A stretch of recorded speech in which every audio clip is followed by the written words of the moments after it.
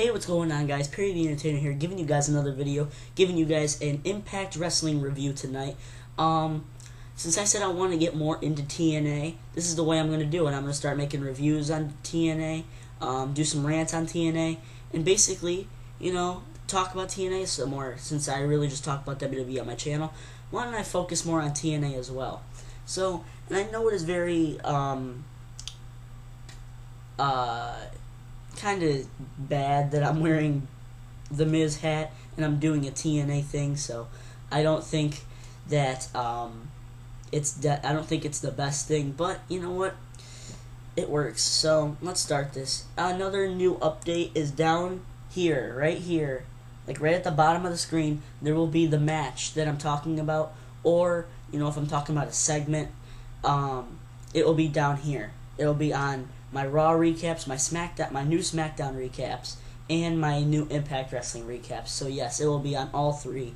I'll try and make them. Might take a little longer than it's supposed to be up, but if you guys bear with me, I'm glad to make them. So give me some thoughts and opinions on that. If you don't like it, I just won't do it. But this is more how I want to get focused on the subject at hand. So let's start this. We started off with a segment from Bully Ray. He calls out Mr. Anderson, saying basically he does not like how he's playing the fence, and basically he's on Immortal side 1 week, and then he's on the other side. They don't have an exact name. They're not like the Main Event Mafia in the front line from like 2-3 years ago. But so he gives him a decision. He has to make his decision tonight. Is he going to join Immortal, or is he going to join the other side? And basically that's what happened. And then basically it was announced that the main event will be the main event will be a 4-on-2 tag, or 4-on-2 handicap match. It'll be Immortal, Scott Steiner, Gunner, Bully Ray, and Abyss versus Sting and Kurt Angle, the new #1 contender, who I think will get his shot at No Surrender in September. Either that or the one after. I don't know exactly all. I don't know them all by heart right now. They're on my website though, so definitely. Good to start the show. Before I start this Impact was mainly focused on the X Division, and honestly, I loved almost every minute of this paper. Well, almost. I said almost. So to start off, I'd give it a 6. It was basically like a WWE thing where you just where you have it was okay segment at the beginning to set up the main event. So it's not like it's been the first time to see this. The first match was a Bound for Glory series match, like right here. Crimson versus Bobby Roode, aka Robert Roode, tag team champions. Okay match, very short match here. Crimson really mainly focused on his injured shoulder. Basically, it was a very okay match. I don't think so, but Crimson, his streak is still alive. Crimson ends up getting, I think, 7 more points. I don't know exactly the entire thing here. Very okay match here. I definitely think Crimson should lose some match this month. Definitely, because if they're gonna pull a Samoa Joe with him, I'm not interested. Hopefully they don't. And speaking of Samoa Joe, where is he? Exactly, my point. Bobby Roode, he just kind of needs to calm, because I know him and Storm, they get along very well, and I want to see what they do as singles competitors. I don't want to see what they do as a group. It's actually exactly like the Nexus. I want to see them more as individuals and not as a huge group, because as a team, as a group, they are more dominant, but I want to see them as more individuals. So that's my main thing there. Then the final X Division Showcase took on the triple threat match. Jesse Sorensen, Anthony Nese, and Jack Evans. Very entertaining match here. Everyone was flying around the ring. I really enjoyed this match. Basically, it was basically like a Rey Mysterio match. Well, I wouldn't even. Why did I do that? I don't even think that they should be compared to Rey Mysterio. This was a good match. Jack Evans wins this. He does this amazing 670 thing. He does this double front flip from the top rope. Very good match here. Definitely give this probably an 8 out of 10. Very good match. Sorensen, Sorensen or Nese, hopefully this is not the last time we see these guys. So, I hope so. So that sets up the 4-way. It will be Jack Evans, Low Ki, Austin Aries, and I can't say the last guy's name, Shima Siran or whatever. I can't say his name. It will be on the website. Go check that out. Also in the description. Very, very entertaining match here, and I'm definitely expecting a lot out of Destination X. Third match was Velvet Sky taking on ODB and Jackie. It was a fine, average TNA knockouts match. Basically, Velvet got her ass kicked at the beginning. ODB, just seriously. But before that, I want to start talking about Sting and his Joker thing. It was a great. He had a locker room promo. It was great with Kurt Angle. I am enjoying this. I'm enjoying this new gimmick that Sting has. I'm really enjoying that. But I don't want to focus more on this match. This match was fine. Basically, what happened here, I guess, if ODB and Jackie lost, they would be out of TNA, and I really don't care. I'll be honest, I really don't care. Ever since Awesome Kong left, I really haven't cared. You're champions of WWE Divas, whatever. Not a good match. I definitely rate that a 4 out of 10. Not the best match, but we move on to a similar, very good match. Rob Van Dam, Jerry Lynn, Christopher Daniels, and AJ Styles. The only main problem I had about this, it was too short. Because I guarantee you that the Daniels Styles match this weekend will definitely be very long. Very long.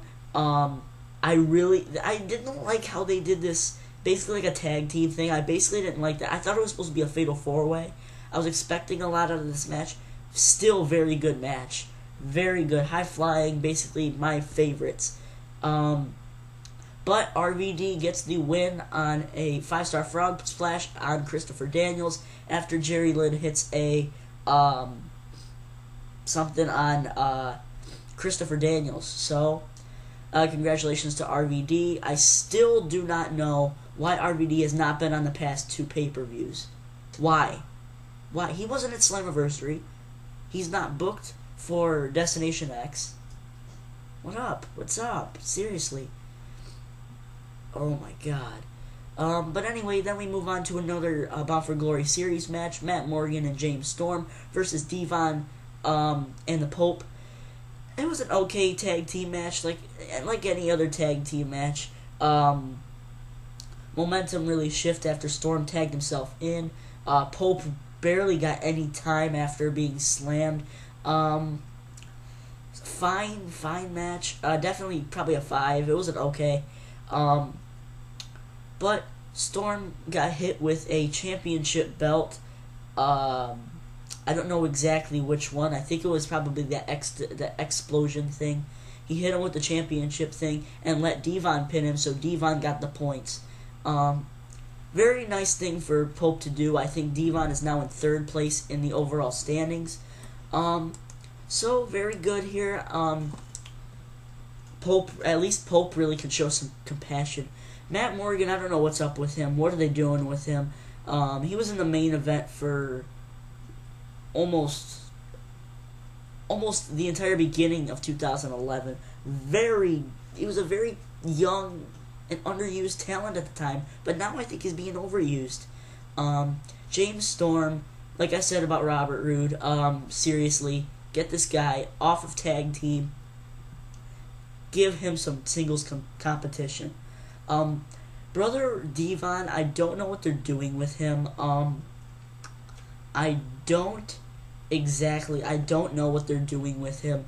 Ever since his split with Bully Ray, it's just been going down the drain. He has not had really any sort of good any sort of good, what am I trying to say, storylines, any good feuds that he's had. And TNA only has one show. It's not like Raw or SmackDown where you know, oh, who's getting drafted here, who's getting drafted here. No, they're all on one show, so you can see any of your favorite talents go against each other, and TNA just won't do it. So, and then the Pope, I don't know what's up with him. I don't know what's up with him either. This guy could have been a huge main eventer early in his career. Definitely think he should be in the top 5 of this series thing. Crimson and Gunner really do believe this. They should be in the top 3, but honestly, I think the Pope should be in there. Pope is very underused now, and ever since Desmond Wolfe's release, you know, Explosion's really not going anywhere. So that's my main problem with most of all these guys. So let's move on to the last match, Immortal, like the 4 guys I said, versus Sting and Kurt Angle. But before this match got started, Sting got attacked by Hulk Hogan in the back with his bat. This was a funny segment, even though Sting got his ass kicked. Very funny here. Angle really got his ass kicked during the entire thing. As Bully Ray got his chain out, he was going to hit him with the chain. Mr. Anderson comes down, and basically they act like they're a tag team. He hits all 4 members of Immortal, only to go for the mic check on Bully Ray. Stops, he throws Bully Ray away, and he hits the mic check on Angle instead, proving that he will be immortal. He is part of Immortal. He leaped into Abyss's arms and basically ended the show with Hulk Hogan clapping. It was an okay show. Very good show here. Like I said, I'm going to point out some of my flaws here. Scott Steiner, I think he's being underused right now. I know he's, you know, because he's getting very old and stuff, and they have to kind of underuse him, like exactly like what they're doing with The Undertaker and Triple H. But still, this guy is very good. He's still a very good wrestler at his age. I don't know exactly his age off the top of my head, but he's still a very good wrestler at his age. I was actually hoping for his push-up thing that he did. He would hit the 1-2, and he would go for the push-ups. I didn't see it in this match. But that's my problem with Steiner. I think they should use him a little bit more than they already do. Abyss, I'm not impressed with Abyss anymore. He's the X Division champion. You're the champion of a bunch of high flyers. I mean, and you're not even a high flyer yourself. You're like 350 pounds. Any problem here? That's like if the Great Khali was the Cruiserweight champion. That's for all the WWE fans that are watching this video. It's like if the Great Khali was the Cruiserweight champion at the time. It just doesn't mix. Definitely take that title off of him. Put him in the main event, seriously. Since I can't think of anything else to put him in, don't give him the X Division title. Oh my god. Gunner, I definitely like this guy. I have been a fan of this guy really since his thing with Gunner and Murphy really split. Gunner was the one that stayed with Immortal. Very talented guy here. I definitely recommend this guy. And I wouldn't be surprised if he wins the overall Bound for Glory thing. I would not be surprised at all. Then again, if it was Crimson, I'd kind of be shocked because this is a push too far. Definitely, just in my opinion. And then, leaving me last with Bully Ray. Man, is this guy good. He's actually, like I said, with the whole, you know, let him compete as singles competitors. Bully Ray is definitely the guy. He was definitely the better one coming out of here. And he's one of the best talkers in TNA right now. A good trash talker.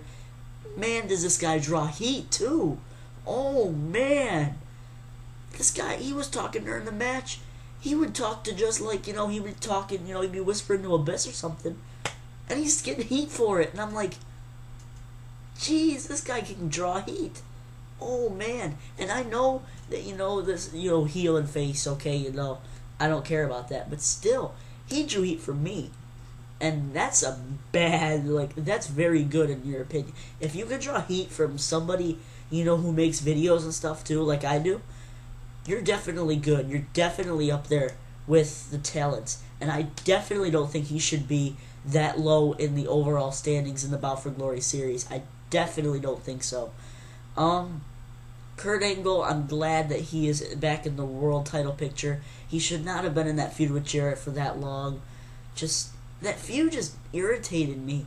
And, for Jarrett to go into Mexico, pretty much his first day there, and he's the AAA champion. What? Where did this come from, But I am glad that Kurt Angle is in the world title picture, and I'm glad he's getting his world title match, and I hope he wins it, actually. So, I already talked about Sting. Mr. Anderson. Here's my main thing about Mr. Anderson.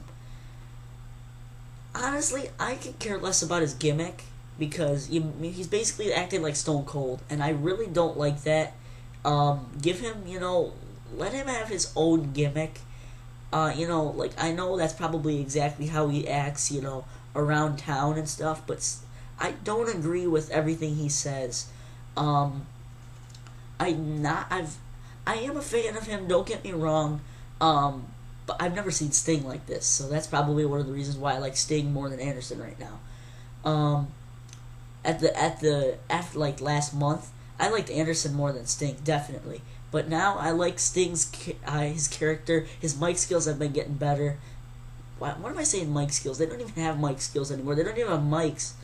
But overall, very good show. I definitely give this show probably a 7. Not a sleep-through pay-per-view at all. Why did I say pay-per-view? Not a sleep-through show at all. Very good show in my opinion. Give me your thoughts and opinions down below. Please subscribe up below as well. I said up above, please. Go subscribe up below. I quit. I'm not saying that anymore. Anyway, that it was my TNA review. I know that this is like one of the longer TNA videos that I've made, and honestly, I'm glad that YouTube gave me the opportunity to make videos longer than 15 minutes. Otherwise, this would be having some major cutting right now. But thank you guys for watching. Please like this video, and that will do it. I also want to give one little plug out real quick. Well, 2 actually. First one goes to Nasty RKO Specialist, former member of the BWE Entertainers. Please go subscribe to him. Link is down in the description. And also, please go subscribe to Night W11. Very good here. Very good guy. Talk to him. He's very good. Good piano player. Everything. He's just a great guy in general. So, link is down in the description. Go subscribe to them too. And I'm out. Perry the Entertainer signing off. And peace out.